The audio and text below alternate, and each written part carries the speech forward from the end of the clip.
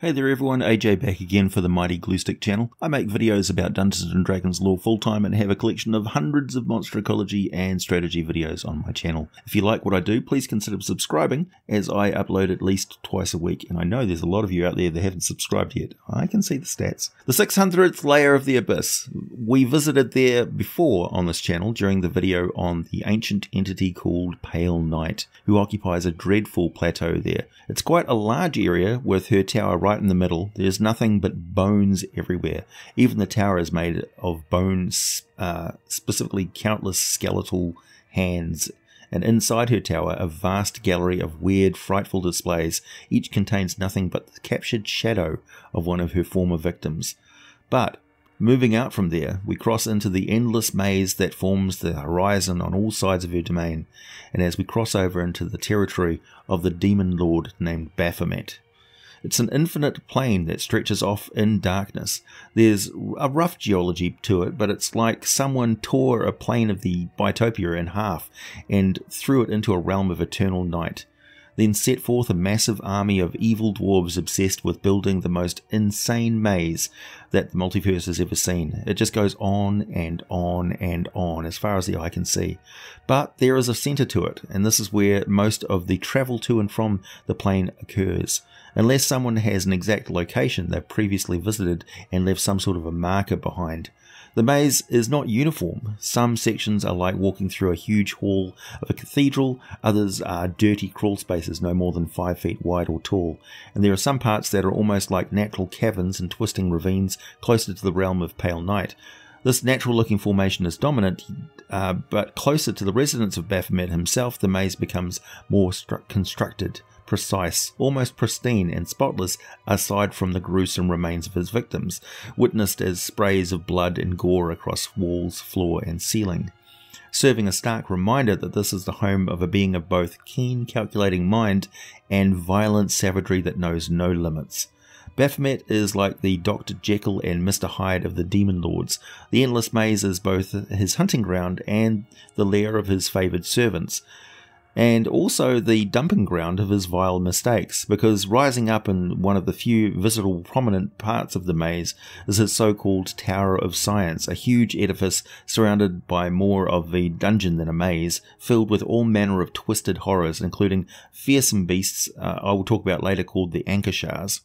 Actually, let me read you the whole article from the Dragon Magazine Demonomicon of Igwilv article, because it has all the information about his realm that you will need. Baphomet himself does not know if he was once a man whose feral nature led him along a path to the beast, or if he was once a beast with the strange and wretched aspirations of living life as a man. Nor does he care to remember what he was before he came to gaze upon the abyss, and his soul laid bare and open before its entropic caress. It matters little. What matters is what he has become. He is the embodiment of all that is virile and strong in the continents of savagery, tempered with the keen mind and intellect of a scientist and a scholar. He is a man who rut and ruin like the wild creatures of the primeval world, yet he's also a beast given the gift of society and culture. He's not hampered by the shortcomings of either, and is tempered with the strengths of both. Legends speak of how Baphomet was once a man who dared to treat the gods like cattle, and was cursed for his blasphemy and cast into the pit. Yet Baphomet observes his kingdom now populated by a prosperous race created entirely in his own image, and it is in an infinite realm bounded only by the imagination of its master. Full of fanatical worshippers who whisper his name with reverent awe, Baphomet knows the gods did not curse him. For what curse is it that grants a mortal man or a hungry beast the powers of a demon lord? And skipping ahead somewhat, so he rules the 600 layer of the abyss, an endless maze that hides countless traps, perils, and hidden secrets. While fiendish minotaurs are the most populous of the inhabitants of the realm, they're also the least powerful. Baphomet's personal symbol is a twisted maze awash in blood. If you encountered Baphomet himself, he's at least 12 feet tall. Depictions of him vary somewhat, but he's horrific. Even his aspects are quite horrific. Baphomet's interests on the material plane are generally beneath his immediate concerns unless they directly relate to his ongoing wars with Grast and particularly Yanogu. In all other cases, he allows his aspects a great deal of autonomy in leading the cults, providing advice, and otherwise seeing to his interests. Often, an aspect of Baphomet secures itself as the leader of a tribe of minotaurs and uses those creatures as a private army to accomplish its goals. Baphomet's aspect generally appears similar to his true form, that of a muscular minotaur. He's got an ogre-like body. He's at least 12 feet tall with the head of a minotaur. His cultists sometimes call upon his aspect with a planar ally or planar binding spells, but he quite often plays tricks on them and sends another demonic entity, and such as an Ankashar, in his stead, just to see if his cult will survive the encounter. Baphomet's driving goal is the destruction at the moment, and for the last several 100,000 years, the destruction of his hated foe Yeenoghu. Neither Demon Lord remembers the genesis of this mutual hatred, but most of Baphomet's actions on the material plane are tied in some way to this war effort against the Demon Prince of Knolls. It is the harvesting of fresh souls that fuel his abyssal holdings to the acquisition of potent magic items for his most powerful agents and generals. On the Abyss, Baphomet's obsession with this war is even more apparent. He often personally leads vast armies of fiendish minotaurs, Bulizao and Guristro, against Yeenoghu's concern on other layers. Likewise, Yeenoghu's constant attacks on Baphomet's outposts frequently force the Prince of Beasts to retaliate and reinforce. Actual attacks against the Yeenoghu's realm, or attacks on the Endless Maze by Yeenoghu for that matter, are rare, since neither Demon Lord wants to waste his resources assaulting his enemy at the core of his power before he erodes that power elsewhere, and they learned their lesson very well when long ago, after the War of Law against Chaos, Demogorgon came and wasted both of them because they'd weakened their power bases so much that the Prince of Demons could just take over. The Prince of Beasts has long been a Lord of the Abyss, and in those centuries he has made his share of alliances. Perhaps the strongest alliance was that with the Lady Pale Knight, an enigmatic and unknowably ancient demon lord who dwells in the same layer of the Abyss Baphomet does. Even stranger, certainly the two demons never join forces to accomplish a goal, but others, attempts to lay siege to either Pale Knight's holdings or the Endless Maze are met with resistance from both of them, so that's something to keep in mind. Certainly Baphomet's dalliances with Pale Knight resulted in his contact with an even more ancient demon from the primeval abyss, a fecund lord known only as the Duergus, the Chrysalis Prince. The Chrysalis Prince. Baphomet created the Tower of Science and began to breed and shape unique demons in his image not long after a period of time spent with Duergus, so it would appear that this mysterious demon lord has some control over the shaping of demonic races. Demogorgon, who has also approached Malconthet, the Queen of the Succubi, several times in recent attempts to forge an alliance with her, yet their shared hatred of Yeenoghu is not enough to overcome the otherwise overwhelming differences in their personal style and grooming. With other demon lords, Baphomet's alliances tend to be brief and spontaneous affairs born out of sudden necessity rather than any real calculated moves. His latest brief alliance was with Ardat, the shrill and emotional demon queen of harpies. When Baphomet wanted to enlist the aid of a cabal of half-fiend harpies known as the Soul Sirens in a brutal attack against the Null Spire city of Hykenaxk in the contested abyssal layer of Vorganamund. Vorganand is layer number 52. Once the Soul Sirens did their job, Baphomet betrayed them, stranding them on Vorganand as he turned his attentions elsewhere and adding Ardat to his constantly growing list of enemies. Baphomet regards several other demon lords with particular hatred, especially Grast and Orcus, both of whom recently managed to imprison Baphomet for a short period of time before he eventually escaped, because he's pretty good at getting out of traps and mazes. When he's not in battle, Baphomet spends much of his time in the Tower of Science, preparing for wars to come by breeding, shaping, and creating new forms of demonic life. He has met with great success in the past with the creation of demonic races such as the Bulizao. The Bulizao look like goat-headed minotaur-type creatures, and the Gower and the Guristro. Even his mistakes or abandoned projects sometimes produce dangerous results, such as the case with the wretched Ankashars. His cults on the material plane comprise the bulk of Baphomet's faithful, from the lone killer lurking in a forgotten labyrinth to the murderous cults of minotaurs said to dwell in the maze-like sewers beneath some major cities. Most minotaurs are faithful in lip service only, having little patience or interest in things concerning religion, but few of them would dare openly deny the power and sovereignty of the Prince of Beasts. Relatively solitary by nature, large tribes of minotaurs are nearly always the result of a charismatic priest of Baphomet who has gathered his kin to populate one area and guard a holy site. These sacred sites always consist of complex mazes built around portals to the abyss. Fantastic treasures like brazen skulls or key locations that the cult used to stage raids on their enemies. A cult of Baphomet worshipping minotaurs is a blight on the surrounding land, and its savage assaults on nearby settlements quickly drive out most other races.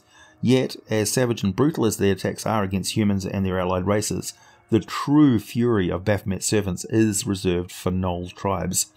To a Minotaur cultist, the murder of Gnolls is the highest form of respect they can offer their prince of beasts.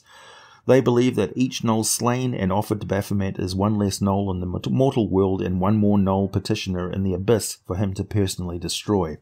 A growing number of humanoid cultists have taken to Baphomet's worship in poor rural areas.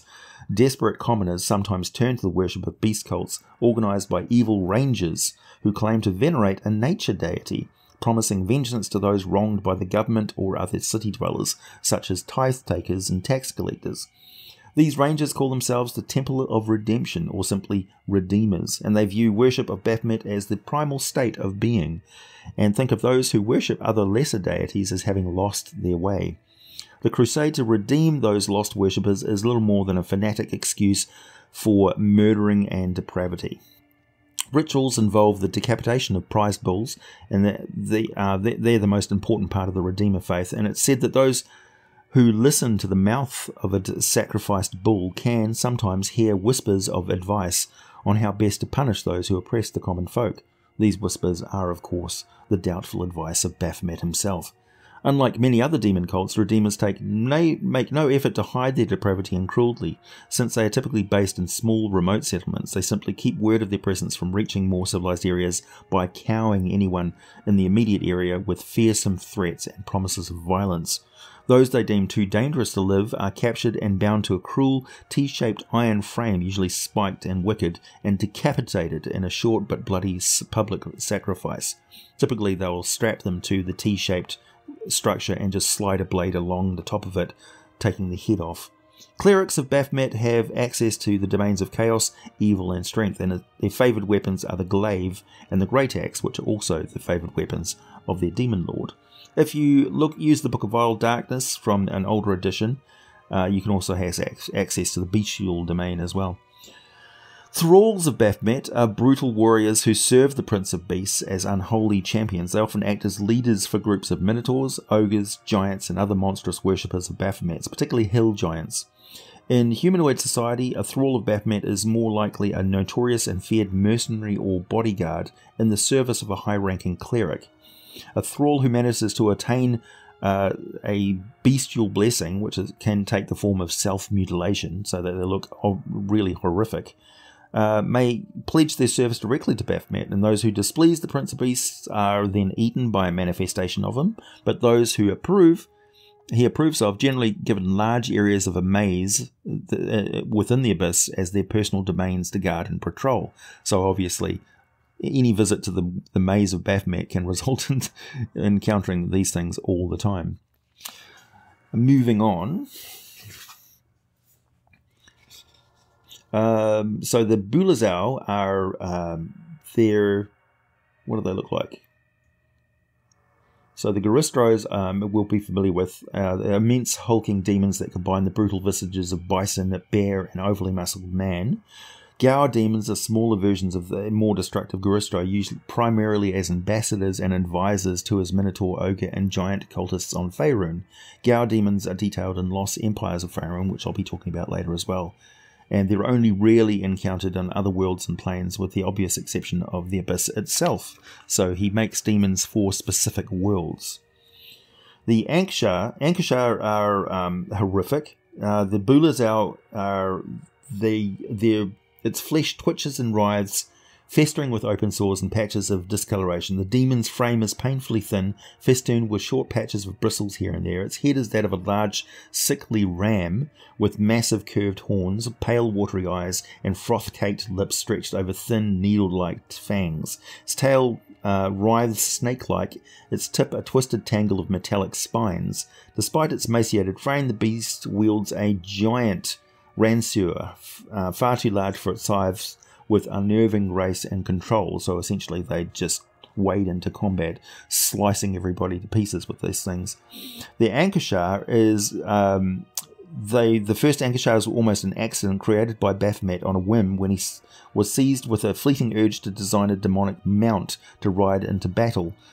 But he abandoned this plan when the result turned out to be far too ill-tempered to trust in combat. It's a terrifying creature that looks like a skinned bull, a man, a bear, and a reptile melded together in one horrific single creature. Its head is a misshapen combination of all four forms, with large horns and a fanged snout.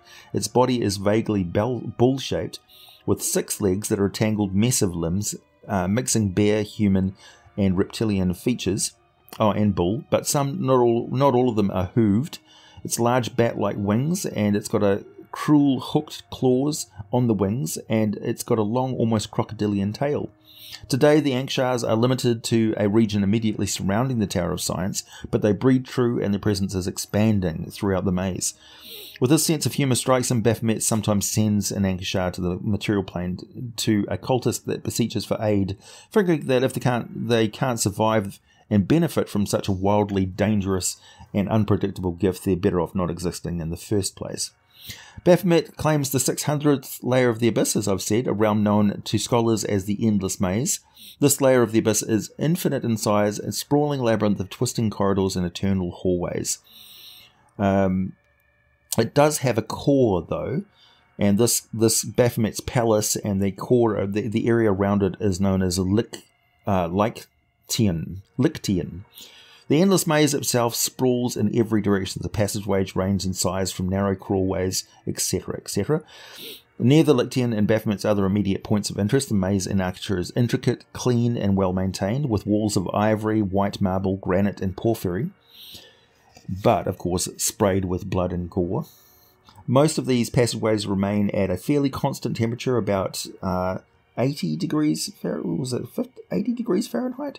Although some remote passageways and temperatures can vary wildly. Light is a rarity in the maze, as the denizens of Baphomet's realm have little need for it on their hunts. In several areas of the Endless Maze, the labyrinth opens out into what some travellers assume are vast open-air regions. Where the maze opens into these regions, jagged cliffs or worked walls of stone soar upward and out of sight. Other entrances to the maze may exit at any height along these walls, sometimes as complex balconies or clusters of mysterious towers, with flickering lights beckoning with their strange narrow windows. The sky often has an unnerving grey cast and seems to be curiously low, as if the place were constantly overcast with gloomy clouds. Light exists in these open-air regions, although it's scarcely more than one would expect it from a twilight. In fact, the clouds above simply mask the truth that there's no sky, only the endless maze, only higher ceilings of unworked stone along which scampering unseen demonic insects writhe and scuttle. Every now and then one of these things dies and falls to the ground below, giving rise to rumours that the abyssal layer above the endless maze is a realm populated by insectoid monsters, an endless hive. The primary inhabitants of the endless maze are fiendish minotaurs. Large tribes of these monsters dwell in the maze, each laying claim to a different section of tunnels, and with their own tribal identity. Most of these tribes are led by half-fiend minotaurs, minotaur thralls of Baphomet, or rogue Bulizaurs, which have escaped from their duties in the Blood War. In the large tunnels, it's not uncommon to encounter wild Garistro demons who have yet to be captured and claimed by other demon lords. Baphomet turns a blind eye to the hunting parties of demons, made primarily of Glabrizu, sent to the Endless Maze to seek out and capture these Garistroi for their own masters. The Prince of Beasts figures that he can always make more of them if he needs them. Ankashar are common in the eroded regions of the Endless Maze, particularly near the morbid Tower of Science. Other demons are common as well, particularly near areas where portals to other abyssal layers exist. Portals to layers ruled by demon lords such as Grast, Orcus, Pazuzu, Pale Knight, and Malkathat are known to exist within a few days' travel from Lictium. While countless others certainly exist further away, the Endless Maze is not without its wild animals as well, mostly ill-tempered beasts like fiendish bison, dire animals, and monstrous beasts like chimera, manticores, and gorillions. Although these monsters are unorganized and tend to keep to fairly limited territories because they are hunted by far worse wretched horrors in this place. One other cast of denizens in the Endless Maze should be mentioned as well. These are the desperate souls known only as the Lost. Most of the Lost are humanoids, a fair number of which are gnolls and humans, set loose by Baphomet by the hundreds every few months from prisoners harvested deep below the palace. Baphomet allows these prisoners to make their way into the Endless Maze as they will, only to hunt them down at his whim, often when an allied demon lord or powerful spellcaster comes to visit.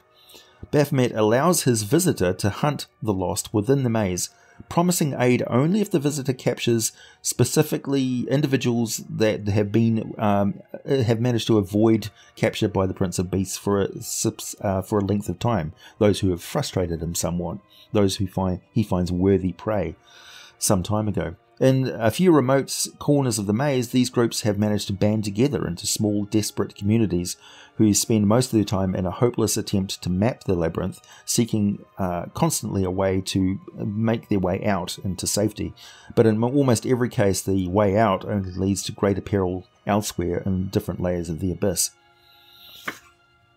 The Fields of Brass. Baphomet's taste for battle is matched only by his interest in watching great beasts fight to the death, usually each other, but sometimes against particularly troublesome adventurers he's captured. He constructed the Fields of Brass to serve as an arena for the mightiest of these fights, building it into a bowl-shaped crater. This immense area measures nearly 1,000 feet in diameter. The fighting grounds themselves consist of an ovoid-shaped field of brass plates hammered crudely into the ground by overlapping patterns. These patterns themselves form a sort of a maze-like design and protrude they provide an unforgiving surface on which to do battle, jagged, sharp, quite often uneven. The surrounding walls are not actually tiers of seats, but a curved section of open-air labyrinths that are often incorporated into the battles when creatures in the central area attempt to flee into them. Of course, these passages are heavily trapped and are also in good view of the immense throne of brass and bone that Baphomet typically watches from on the field's highest rim. The Lictium, Baphomet's palace, rises from a mesa in a large chamber at the heart of the Endless Maze. This massive structure is kept in immaculate shape by hundreds of constantly toiling quasits who work to ensure that no blemish mars the building's facade. The palace is surrounded by a maze-like moat that extends outward to a radius of a mile. This moat maze is an insanely complex three-dimensional labyrinth of stairs, bridges, towers, and slopes that is populated by the most savage of Baphomet's favoured beasts. The Lictium itself is a towering structure, although the layout of the interior is unknown. One thing is certain: a number of portcullises that open directly from the Lictium's foundations into the surrounding maze-like moat would indicate that the Lictium below the dungeons below the place harbour what can be one of the greatest collections of exotic and dangerous beasts in the abyss. So basically, Baphomet spends his time hunting down the worst horrors in the multiverse, and particularly in the abyss, to take back and keep as pets that he can release like hounds. The Tower of Science is an immense cylindrical chamber that's made of brass and iron, nearly filling the chamber, leaving only a 15-foot wide gap between its outer walls and the ragged inner walls of the cavern in which it stands. There are no entrances into the tower or at the ground level, although there are dozens of bridges connecting doorways to the tower's side passages, leading into chambers of varying heights. The tower roof is a large dome that incorporates a wide groove exposing the circular chamber within. This chamber can rotate, and a ridged ramp can be extended, allowing access to any one of 13 different openings in the chamber roof leading to different parts of the Endless Maze. The tower itself is about 100 feet wide and 300 feet tall. It contains 16 separate floors, each dedicated to a different science that Baphomet holds dear. These sciences include such devotions as torture, death, skinning, taxidermy, vivisection, dissection, flesh grafting, breeding experimentation, and the construction of new skeletal frameworks by mixing and matching bones from hundreds of different donor creatures. Yet, for all the grim and sinister purpose of these flaws, the rumours of what goes on in the dungeons below the Tower of Science are what most scholars of the Abyss fear to even whisper, for it is said that Baphomet keeps immense flesh pits and bone gardens below that which he uses in endless attempts to create new demonic life. The Belazau, the Gour, the Garistro, and Ankasar demons represent his successors, but they are said to pale in comparison to the monstrous failures that flop and sputter in these damned vaults. And deep below these horrendous chambers lie what may well be the greatest horror the Endless Maze has to offer, the infamous Maze of the Misbegotten, an unmapped underlabyrinth that lies in the shadow of the Endless Maze above and serves as home to the cancerous and ruinous monstrosities that even Baphomet, Prince of Beasts, would rather see locked away. There is a famous artifact within the maze as well, which sometimes shows up in the prime material plane here and there, which is called the Brazen Skull. It's a minor artifact. Baphomet doesn't generally pay close attention to the actions of his cultists on the material plane, but that's not to say that he's not interested in their goals and development. He simply counts his war with Yeenoghu as more important. When he first discovered that many rural communities were turning to his worship, he created 13 brass busts of his bestial visage, so they look like bull skulls, well, demonic bull skulls, fanged and furious-looking things. Named the Brazen Skulls, each of these cumbersome minor artifacts looks identical. A brazen skull appears to be a bull skull made out of riveted plates of gold. The horns are real but are painted with blood. The eye sockets contain large milky pearls, and instead of cow teeth, the skull has red metallic fangs. The skull sits on an iron podium covered with hooks that hold it in place. The spirits of the Minotaur clerics Baphomet sacrificed to create these items still exist, although they remain dormant most of the time. A brazen skull's attendant spirit can be awakened by anointing it with the blood of a humanoid sacrifice. Doing so causes the skull's eyes to glow with a ruddy light. The person who anointed the skull can then beseech it for a demonic boon. Each skull has the spellcasting power of a 13th level cleric, although its selection of spells is limited. In order to convince the skull to cast a spell, the user must make an intimidate check, and as a full round action, failure indicates the skull grows dormant and cannot be used again for the remainder of the day, so you literally have to scare this thing into working for you. Success indicates that the skull casts the spell for the user at the target indicated. The Brazen Skull typically has the following spells. It can create water, cure light wounds, cure moderate wounds, cure critical wounds, can create magic vestments, can restore somebody, can enlarge a person, desecrate an area, break enchantments, and creates magical circles against good, obscure objects, even resurrect people or speak with the dead, and stone skin and zones of truth. Spells do not replenish naturally. The user must partake in a vile ritual involving the sacrifice of a living creature, of course, not necessarily an intelligent one, at midnight. This ritual takes an hour to perform, and if the skull has been used to cast any of the spells within the previous 8 hours, the ritual fails. Otherwise, it automatically restores all previously cast spells. There's another article talking about the cult of Baphomet. The Prince of Beasts is the patron of Baphotors and Minotaurs, and is venerated by many members of those accursed races. Other races that sometimes pay Baphomet honour include giants, usually hill giants, and ogres. Shrines dedicated to the Prince of Beasts have been found in caves beneath the great grey land of Thar, swallowed up by the fens of the Coldfield, on hilltops amidst the foothills of the Ice Spires, and in the North Dark, a region of the Underdark beneath the north, which is near Mithril Hall and Menzoberranzan and the other areas. In the depths of the maze of tunnels known as the Labyrinth.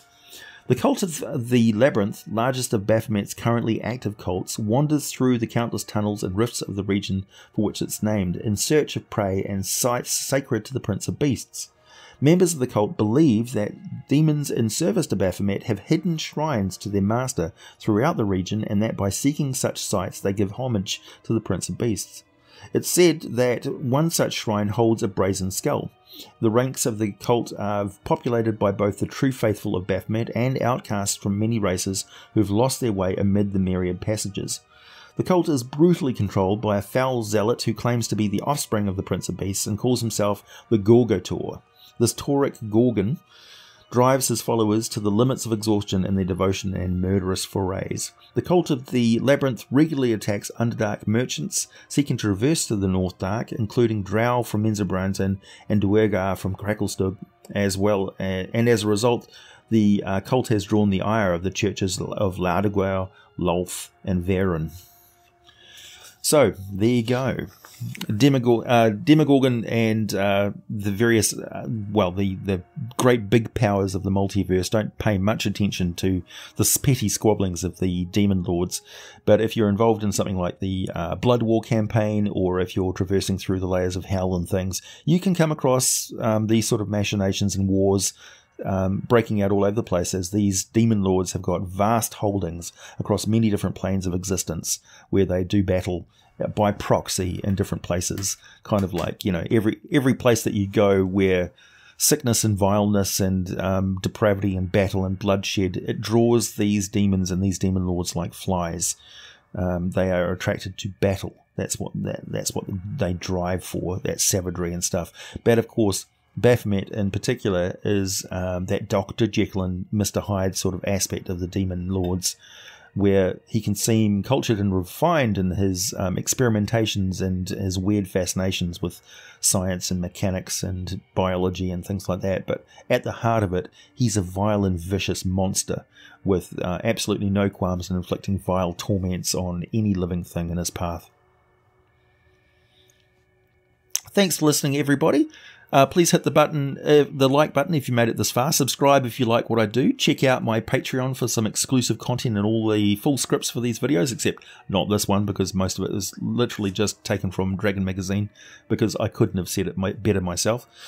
Buy some merchandise, wear your geek with pride, and as always, thanks for listening. I'll be back with more videos for you very soon, including a homebrewed monster. If you're a Patreon supporter, please check out the audio story that I read out for you this week, and make some requests for more audio stuff that I can read for you on the channel. Other than that, have a great day, and I'll be back with more for you very soon.